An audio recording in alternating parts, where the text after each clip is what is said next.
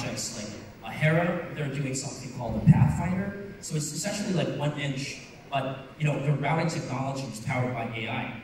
Like, there's so many things out there that can be better with the use case of AI if it's done correctly. And if it's tokenized correctly, without having to force use cases that suck, right? And if you think about it, it's really a question of how do you scale this up?